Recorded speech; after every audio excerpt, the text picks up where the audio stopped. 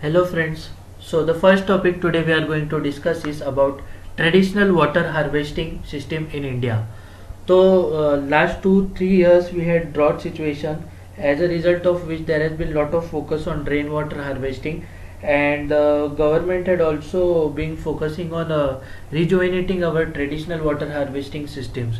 So there can be a question on this, because there are different types, we have a rich culture about it.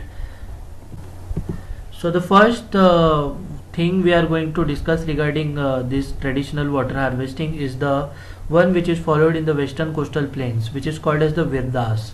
So as you are seeing in the diagram, in the image, there is a shallow well and it's called the Virdas, which are dug in low depressions called as jheels, which are tanks. They were built by the nomadic Maldharis who identified these depressions by studying the flow of water during the monsoons. So it's on the western coast and it's Virdas. The next one we are going to see is the Kul.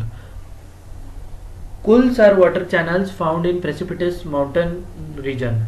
So Himachal Pradesh and Jammu Kashmir we find it, and where the terrain is muddy, the Kul is lined with rocks to keep it from being clogged, and some Kuls are even 10 km long and have existed for centuries.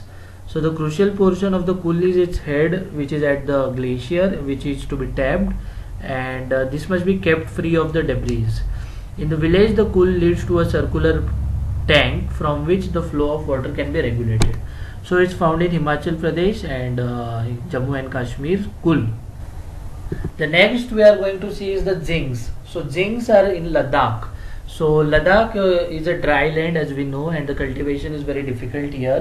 The entire cultivated area of 19,000 hectares depends on irrigation from waters of the melting of the snow through long winding streams from the upper mountain reaches. So at the sowing time it is so cold, and water from the snow melt is very limited. Owing to this, what they do is this zinc thing, and it's a small tank, and the stored glacier water is used for following day in the fields. So each village has a large network of canals and zincs. So zinc is in Ladakh. The next we are going to see is Nola. So Nola is found in the hill areas of the Uttaranchal, and these are small wells or ponds in which water is collected by making a strong wall across a stream. They are primarily used for drinking purpose. The big shady trees were planted surrounding the Nolas to reduce the evaporation.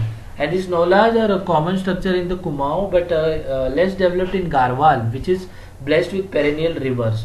So Nola is in Uttaranchal. The next we are seeing is Khatris. So Khatris are structures which are 10 by 12 feet, and they are found in the hilly regions of Hamirpur, Kangra, Mandi districts of Himachal Pradesh, and the usual capacity is around 30,000 to 50,000 liters, and different Khatris are built dug on particular hills but at the same level. So this is about Khatris. So we'll go through revise all those things. Like in the Trans-Himalayan region we find the Zing, which is in Ladakh, then the Kul in Himachal and Jammu, the Nola in Uttaranchal. When in Eastern Himalayas there is a Apatani, which is in Arunachal. Apatani is also a tribe, is related to this. So these are basically terraced plots connected by inlet and outlet channels. Then in northeastern hill we find the Zabo in Nagaland. Then we have bamboo drip irrigation in Meghalaya, where water from the streams in the hills is brought to the plains via bamboo pipes for drip irrigation. Then in Assam we find dongs, which are ponds, and then in the Indo-Gangetic plain we find digis, which are small square or circular reservoir fed by canals from rivers in Delhi. Then in the Thar desert we have the Bauris or the bears. These are community wells in Rajasthan. This you must be knowing. Then underground tank is found in Rajasthan, which is called as Tankas. Then in earthen check dams called as Johads are also found in Alwar district of Rajasthan. So these were basically what we discussed were about the traditional water system, and they could be asked like 4 options will be given, and they will ask to match each of them. So that can be a handy question which can come in prelims. So the next topic we are going to see today is about shifting cultivation. So again, shifting cultivation is followed in India in forest regions by these tribes, and in different regions they are known by different ways. So again, a similar question can come on shifting cultivation. So shifting cultivation is basically known as Jhum in Assam, then it's called as Punam Krishi in Kerala, then it's called Podu in Andhra Pradesh and Orissa, then it's called as Bewar, Mashan, Penda and Bira in different parts of Madhya Pradesh. So basically where forests are found, what they do is they cut down the trees, and about 20 lakh hectares of forest are cleared every year by felling and burning these trees and shrubs. So these clearings are cultivated under very crude and extravagant methods for 2 or 3 years, and then abundant when fertility dwindles or soil erosion makes it unfit. So basically this is a very crude method which is followed by these tribes. And the various crops grown include paddy, buckwheat, maize, millets, tobaccos, some vegetables, bananas, and basically zooming is done in dry deciduous forest, so where burning is easy, and it's a wasteful practice in difficult terrain. Obviously it supports very sparse population, so it's not a modern technique of farming. But there is a counterpoint of view also that shifting cultivation is good for forest in a way, but that's a part of a traditional knowledge what we can say. So this was basically about shifting cultivation, and you need to remember that various names like Jhum in Assam, then Podu in Andhra Pradesh and Orissa, then in Kerala it is now known by some name. So in Madhya Pradesh it's known as Bewar and all those things, so you need to remember them. Now the third topic we are going to see today is SAATHIYA. So what is this SAATHIYA?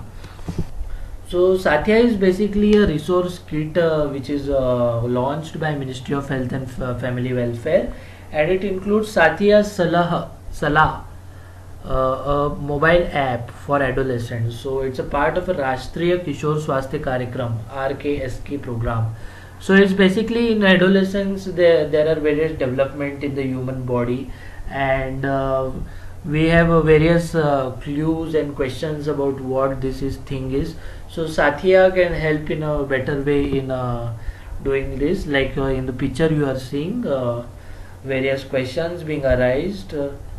So that's about SAATHIYA, and this is a program which is a intervention under the program in the introduction of peer educators, which are called as SAATHIYA. So these SAATHIYAs will act as catalyst for generating demand for adolescent health services and imparting age appropriate knowledge on key adolescent health issues to their peer groups. So the RKSK, that is the Rashtriya Kishore Swasthya Karyakram, includes 6 strategic priorities for adolescents, which include nutrition, sexual and reproductive health, non-communicable diseases, substance misuse, injuries and violence. So violence includes gender-based violence and mental health. So and the fact check is that India is a home to 253 million adolescents, which is the largest in the world in terms of absolute numbers. So as a result of which a program is necessary, and SAATHIYA app is handy in this case. The fourth topic we are going to study today is about the Pradhan Matritva Suraksha Abhiyan. So what is this Abhiyan all about? So this Abhiyan is aim is to provide fixed day assured comprehensive and quality antenatal care universally to all pregnant women on the 9th of every month. Antenatal is before pregnancy and postnatal is after pregnancy. So basically this Abhiyan is for prenatal, that antenatal, that is before pregnancy, and it proposes to on 9th of every month to give quality, comprehensive and fixed day assured care universally. And it's a package of antenatal care service which should be provided to pregnant women in their 2nd and 3rd trimesters Support from the private sector doctors to supplement the efforts of the government is also included in it, and the identification and follow-up of high risk pregnancies and red stickers should be added on the mother and child protection cards of women with high risk pregnancies. And UNESCO is helping in this initiative, and it includes the OBGY specialist, which I don't know who are they, then radiologists, physicians working in the private sector are encouraged to volunteer for the campaign, and there is just encouragement, no coercion. Okay.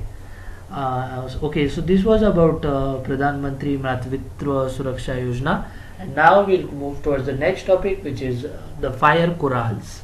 So what are fire corals? So these are basically critically endangered corals. Corals, you must be knowing what it is. Like they are the animals, zoo and in the sea, which we find, and they are very beautiful, and they are indicators of a rich environmental health of ocean or a water body. And what we are discussing today is about fire corals, which are critically endangered, and they look very close to what jellyfish look like, and their distribution is like they are found in Indonesia, then Gulf of Cherokee, Panama, Pacific province, possibly extinct from Australia, Indonesia, Malaysia, Panama, Singapore and Thailand. So threads are that they are collected for decoration and jewelry trade. So this group is also sensitive to temperature rise and is thought to have completely disappeared from the majority of the marine areas, possibly because of the growing global warming related bleaching effects. So this is about fire corals, and a question might just come up in prelims. Now the sixth topic we are going to study is about the global Geoparks network. So this is a old topic, but UPSC has this knack of asking something offbeat.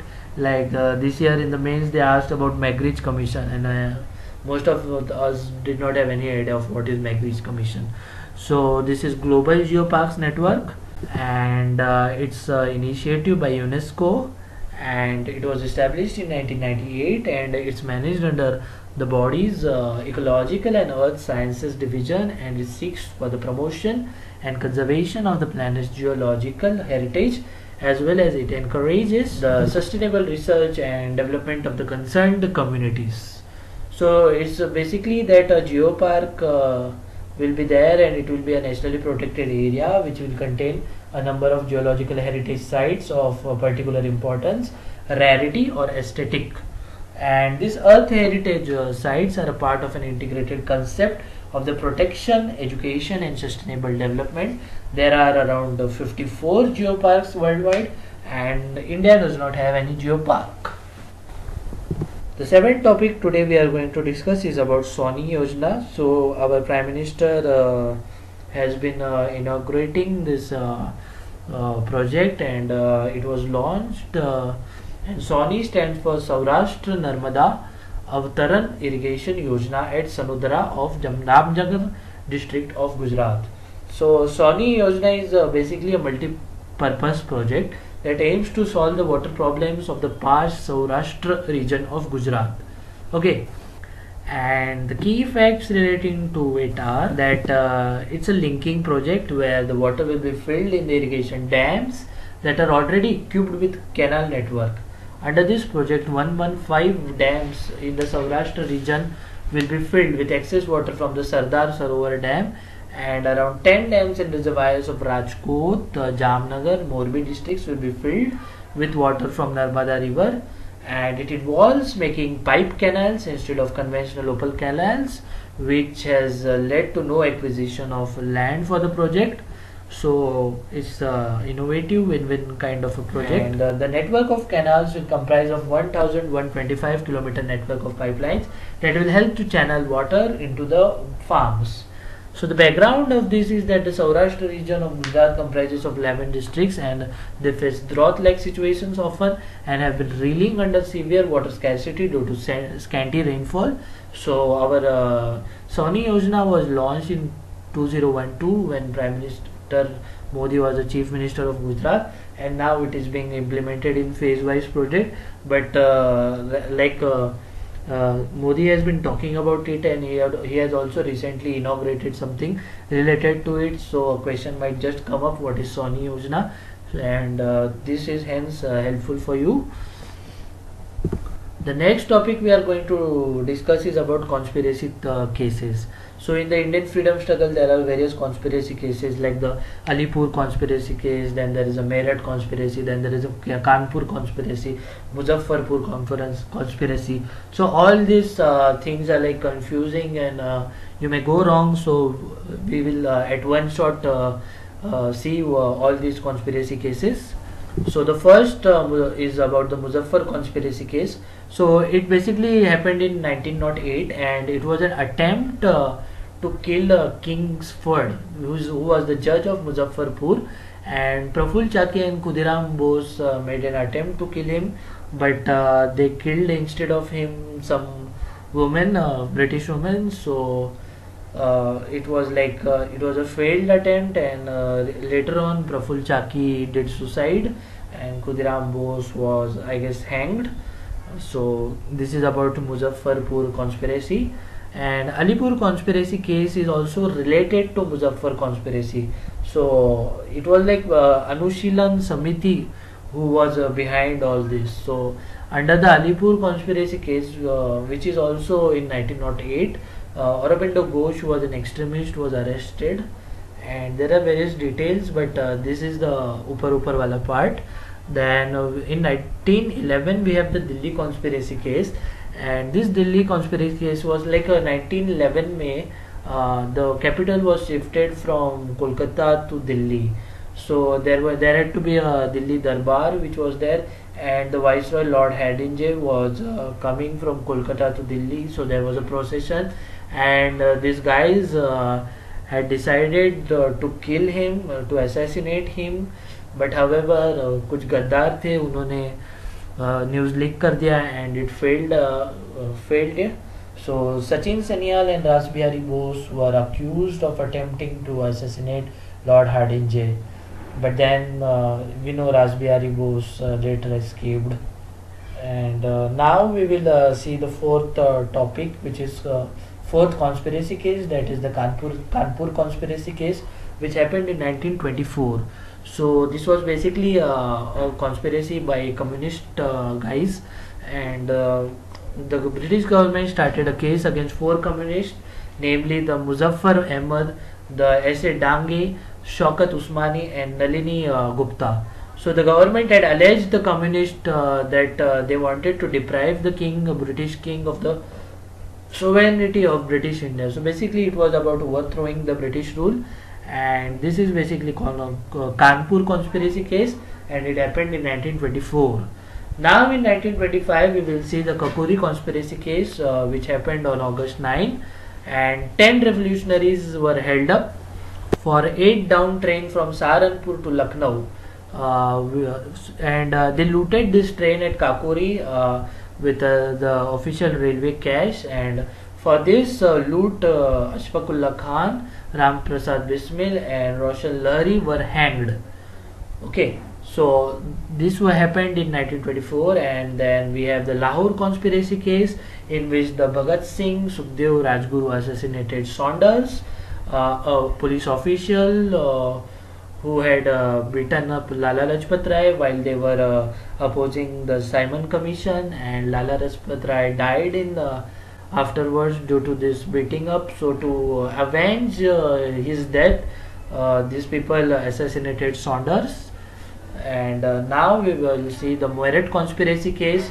So Meerut conspiracy case happened in 1929, and it was again a conspiracy case like of the Kanpur conspiracy case, which happened in 1921, and Meerut conspiracy case happened in 1929, and 31 communists and other persons were arrested on 15th March 1929, and the charges were that these persons conspired to overthrow the British government of India through strikes and other militant methods.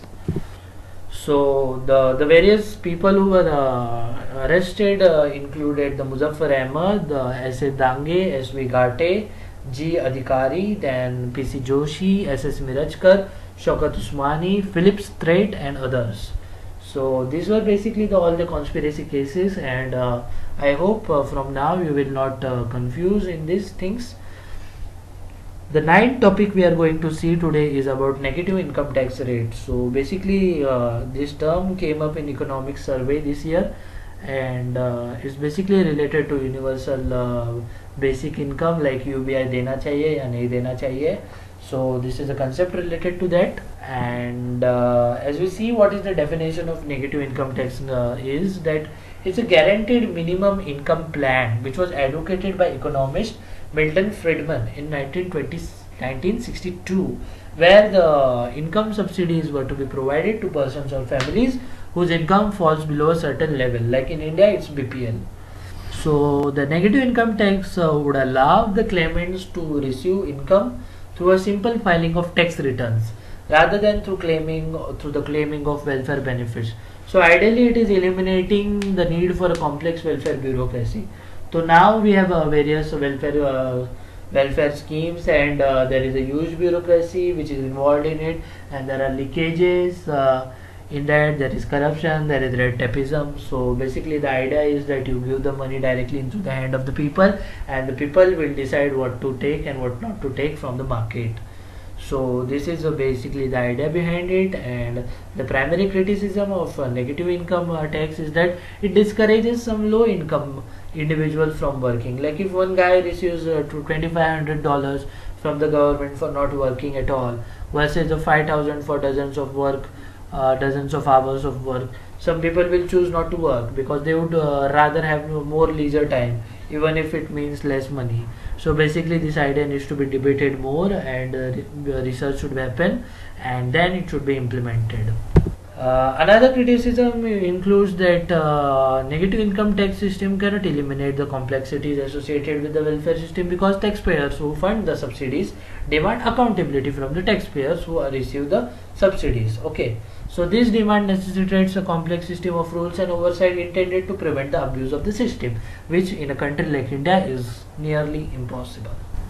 The 10th topic we are going to see today is about the islands in India, or बहुत सारे island है India में, and there can be some factual data which can come up in prelims. So the what will see is basically हमारे इधर एक Lakshadweep group of islands है, और एक Andaman and Nicobar group of islands है.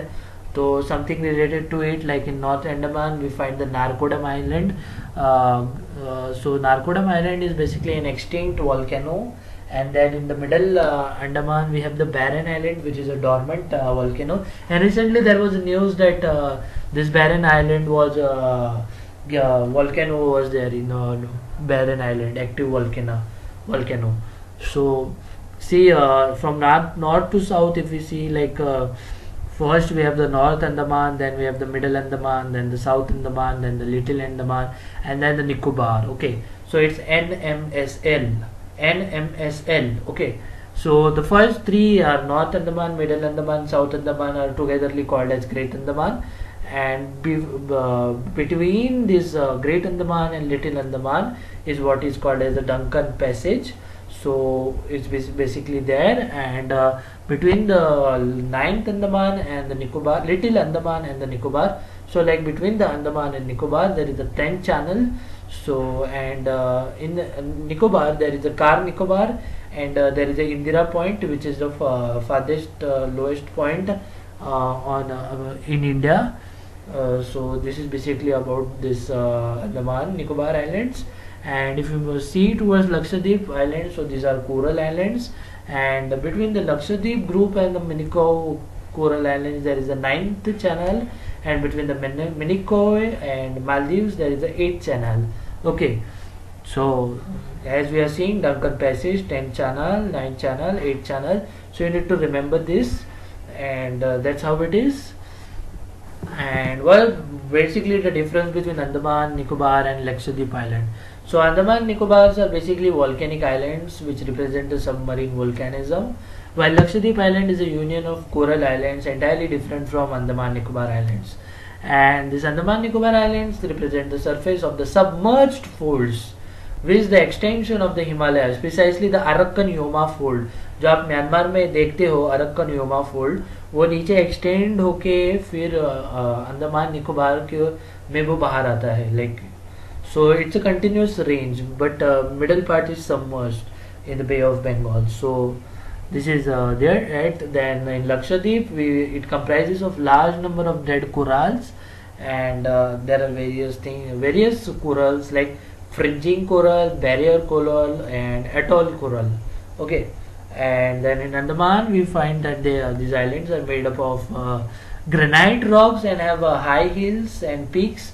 For example, the Saddle Peak in Andaman Nicobar, and then in Lakshadweep we have calcium-rich soil which is filled with organic limestone. Then in Andaman we have different types of forest, like equatorial climate is there. Then we have even tropical rainforest there. So there is a huge diversity, but Lakshadweep has a scattered vegetation of palm species. So this was basically the difference between Andaman Islands and Lakshadweep Islands. So now we will go through some islands, some factual data, like Andaman Nicobar. We have seen that it's a continuation of Arakan Yoma mountain ranges of Myanmar.